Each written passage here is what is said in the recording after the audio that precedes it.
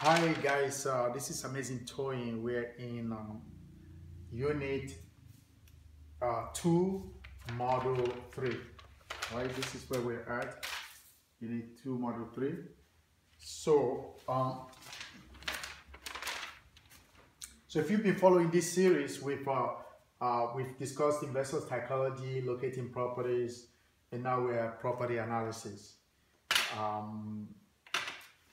So I'm going to imagine that you located a property, right? And you want to analyze it, right? Most of the time when the seller calls me on one of my ads, or if I call a seller on the ad, I usually do my own property analysis before I even go to see the property, because you don't want to drive all the way there only to find out you can't even buy the property. So you do some of this property analysis on the phone before you get to the seller's house, right? Before you go to see it or make an appointment. So we're going to put it here, property analysis module 3. So module 3. So we're still in unit 2. So we'll call it property analysis.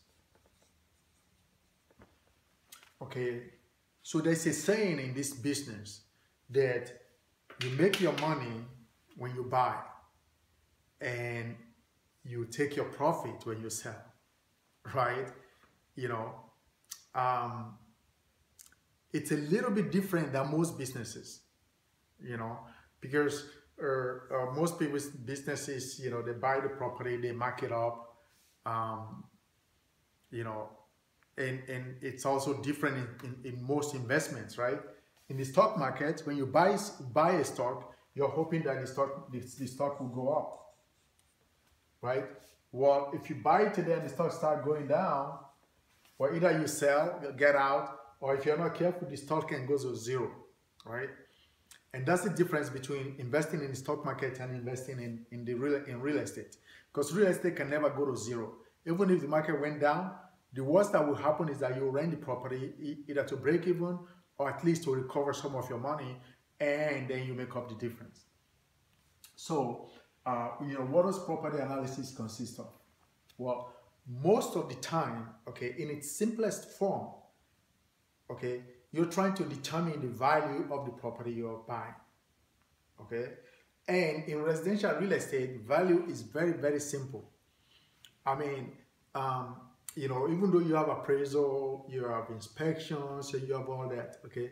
The simplest way to determine the value of your property is just to look at what's sold in the neighborhood. So if you're in, let's say you're on Main Street, any town, USA, right? And you locate a property. And inside that street, on that street, right, there are properties that might have sold in the last 6 months, in the last 1 year. Usually when they do appraisals for lenders, the lenders used to keep within 90 days of what's sold, right? All the loans that are used for real estate are based on appraisals of what recently sold, right? Which is the trend. That's how lenders determine how much they should finance on a property. The price really is in the eye of the beholder. What somebody will offer for a property depends on how much need they have for the property. I could come to any town USA and overpay for a property if I'm not an investor, So let's say the market in any town USA on that street is $100,000. Okay. I show up, I got too much money in my pocket. I saw this nice property,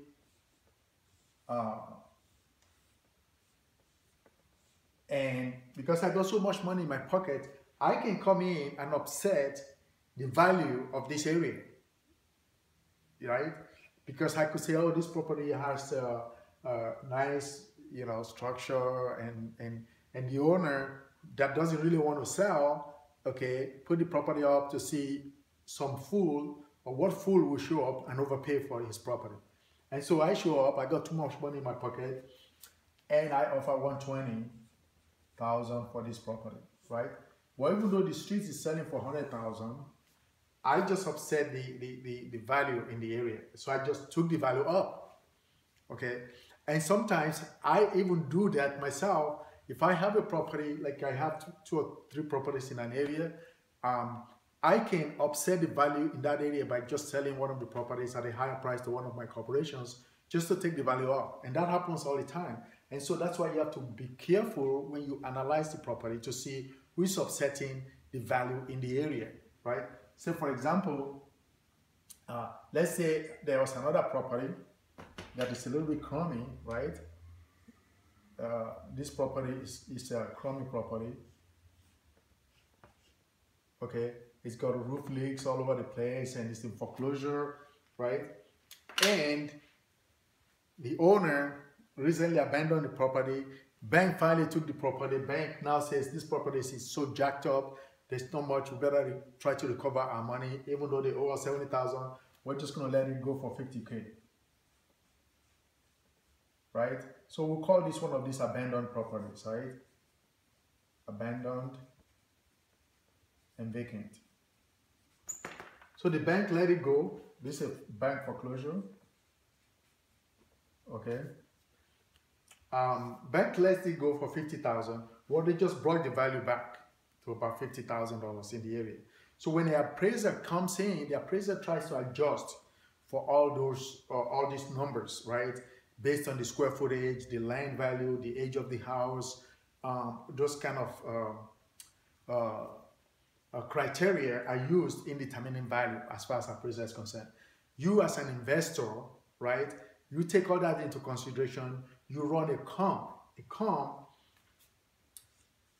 is a short for comparison, right? So in other words, how does the properties in this area compare one to each other, and how much are they selling for on average based on their square footage? Okay, so that's the psychology right there. That's how you basically overall look at value, right? I think, let me see in this schedule. Okay, so in module 5, we're going to talk about the understanding the math, right? So that's really, part of the property analysis, okay? The other part of this is what I call the profile. Profile, right? Profile of a property is like the credit report, right? So that the profile tells you that, okay, this property was bought by somebody at a particular time and they put some kind of loan on it, right? So a profile will usually tell you the name of the owner, okay, the property address,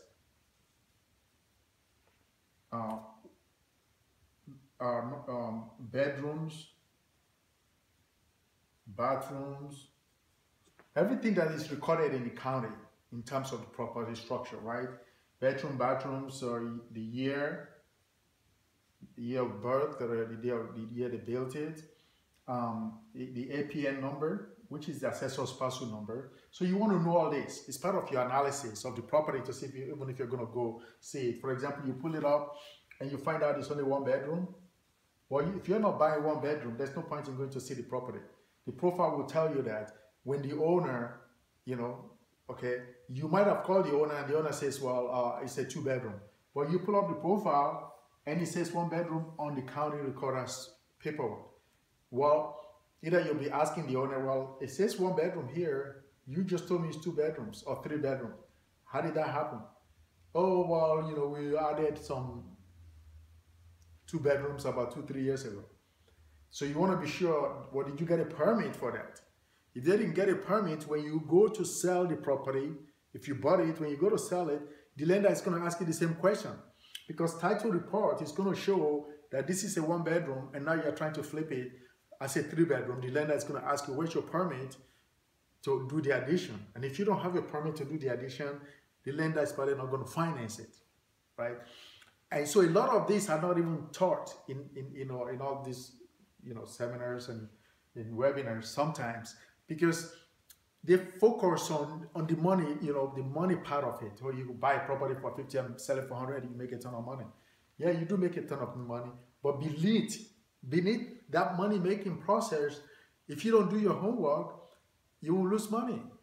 It's as simple as that. So between the profile, right, the appraisals, the location of the property, the people selling it, the price, that's how you analyze what you should offer for the property. Okay, and so when we get to module 5, I'll show you the map, okay, that now goes behind this, okay, because once you analyze this, you confirm and you verify, right? You trust but verify, right? You verify a lot of this, then you could now sit down and analyze your numbers, okay? And then we'll go to that in a minute, which is module 4. Now we're going to go to module 5. Now we're going to module 4, okay? Now let me say this real quickly, because if you're watching this and you're not a subscriber to these modules, right? You could click below or send me an email, amazingtoyin.com/pick my brain, or just send it to amazingtoyin@gmail.com. Or if somebody sent you this, same thing, just go to amazingtoyin.com and you'll be able to subscribe to this series of instructions, right? Now, the main purpose of this instruction is to give you an overall view, right? You still have to get in the trenches. And it's when you get in the trenches that you actually, you're able to do this, right? So I just want to mention that before we go to module 4, all right?